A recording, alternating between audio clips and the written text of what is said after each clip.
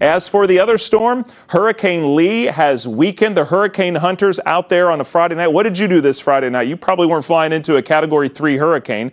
So thanks to all the men and women who are sacrificing their time away from families and the dangers out there, get us some great information. So it's a weaker storm, but it's still a major hurricane, 115-mile-per-hour winds. I want to show you the track of the storm. I mean, we still have a lot of time for this thing to approach wherever it's going to end up. I mean, even by Wednesday, it's still 1,000 miles away from us. Look how the track shifted tonight. At 5 o'clock, it was right over where the white line is. So there was a little shift south tonight, the 11 o'clock track, but basically, it's just swinging out a little wider. It's going to end up in the same spot. And remember, we think there'll be a northerly turn by the middle of next week, which will keep this away from the East Coast. But we're going to watch it for the next several days. As we get